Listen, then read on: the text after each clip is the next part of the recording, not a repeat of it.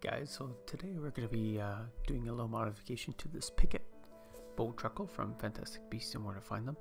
You could definitely do it out of polymer clay and make it all yourself, but I figured for this, there's so many good tutorials on how to make it.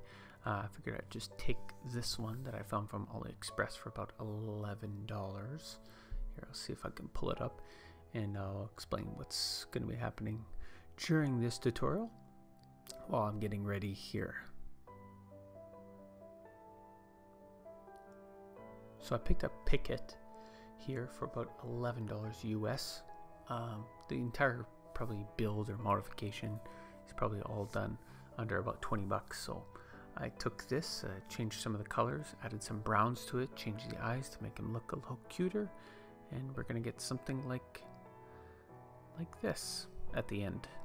So it's add some color and make him a lot cuter than what he is in the other picture. So let's dive right into it. So first thing I'm going to do is just kind of dry brush some of this kind of golden honey brown to the legs. This is kind of the base color. Anything that transitions from the green to the brown, this is the honey brown that it's gonna dive into. I use some reference pictures, of course, and just start dabbing in some color.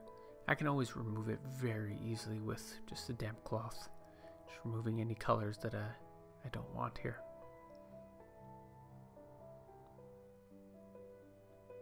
The legs are the most obvious part, so start with the legs and then moved on to some of the leaves and just kind of seeing what the movie showed as being. After I'm done with the honey brown, at least a little bit of it, I'll dive right into just a regular brown, medium brown, I guess. Just start darkening some of the legs. As you can see, I'm using a different brush here that's a little bit more accurate. Just adds the paint on there. But then it's too clean of a cut with this brush, so you'll see I'll kind of bounce between this brush and a heavy bristled brush. It's a little bit messier. It's what I use for all my weathering technique, and I kind of jump between the two brushes because this one blends the colors in a little bit more. Kind of blends all the browns out and then it blends it into the green at the end of the day. So I'm constantly switching between the two. It's no big deal. You'll see here that I kind of take cloth and take away some of the materials and restart. It's all silicone, so at the end, once it all dries, you can either keep it dry like that, or unless you want to go to the next step and add a clear coat to make sure all the colors are sealed in.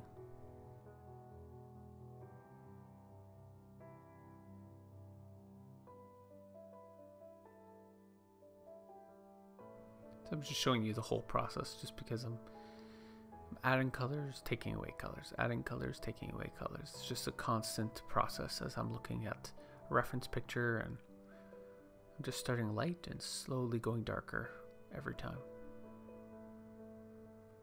Any kind of professional would be know exactly what they want for colors and kind of move on, but because I'm just kind of feeling out the colors, I don't always agree with what I put on there, and sometimes I like to change it.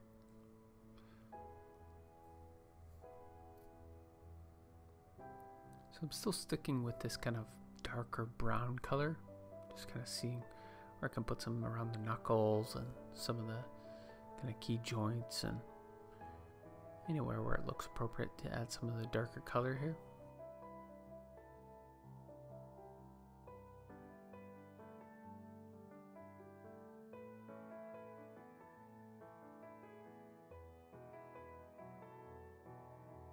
I'm using my skin there to really dry out the brushes just because I don't want any water at certain times. Sometimes I do, but I add the color I need and then I switch brushes and I blend it all in. Blend it in, blend it in. I can always add or take away more, so just a feel.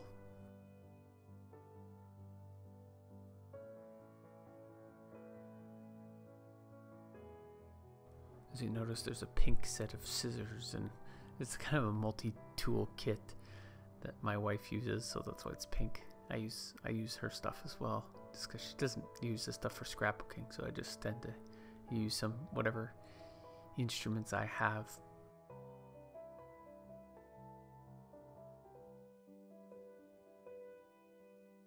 Then I'm going one step darker and one step darker. You'll see I'll introduced the some black into the brown pretty soon here.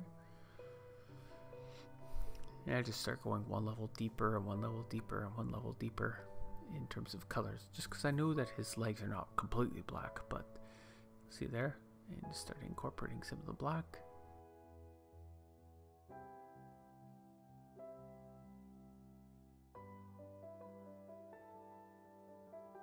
Now I'm really making sure these are clean because I want to make sure that I do blend some of it in, but I add the next level of deep brown, and this is where it starts to pop. And even at the end, I touch up the feet a little bit more just because I want it a nice deep brown for the toes and the feet.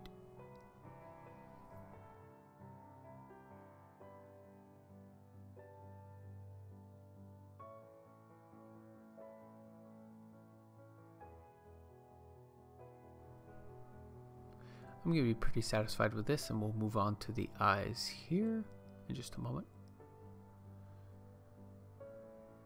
So in this case scenario, I got my painting mostly done. Now I have two different size beads that I took from, I don't know, a bead set from my wife. And then I start carving out the silicone where the eyes are. The beads are, what they did was they just added a touch of paint, and I really want to add beads for the eyes. Makes him look a lot cuter. I've seen lots of reference pictures, and I found that the bigger the eyes, the cuter he was. And I found that a lot of people do Pickett, which is probably more accurate for his eyes to be a little beady eyes, but I don't like it as much. I want him to look super cute if it's going to be part of the costume. So I start by taking a router after I cut out the eyes. I take a router with a diamond bit that's very pointed. All I'm going to do is just going to try and do a really accurate, tight little spot just to start the hole. See me in the way there? Just to make accurate holes to try and deepen some of those eyes. Then at this point I didn't know if I want the small eyes or if the big eyes were just way too big.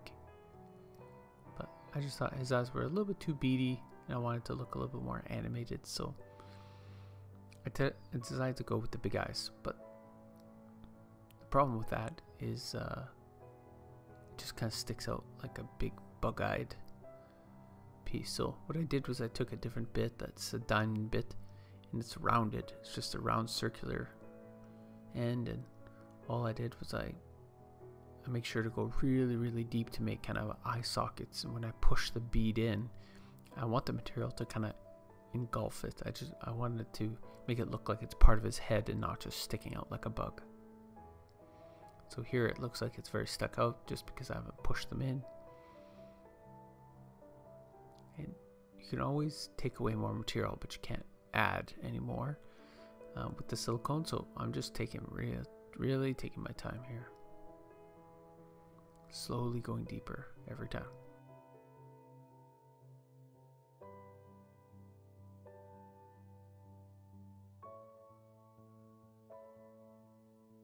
This whole Pickett build is definitely under $20. So if you want a really cool looking Pickett, then this is the way to do it, in my opinion.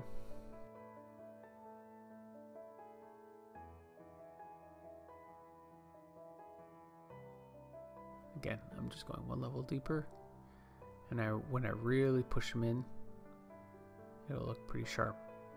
And what I'm going to do is just add a piece of super glue here pretty soon.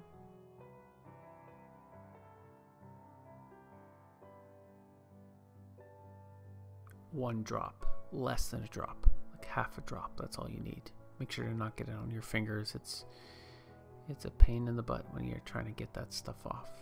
So the right eye worked really well, and then I was having troubles with the left eye, so Just kind of try to problem solve on the spot.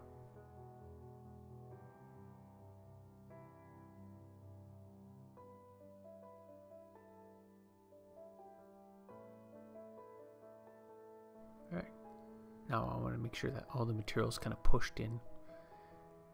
And it looks super, super cute. And at the end of the day, this is what it looks like.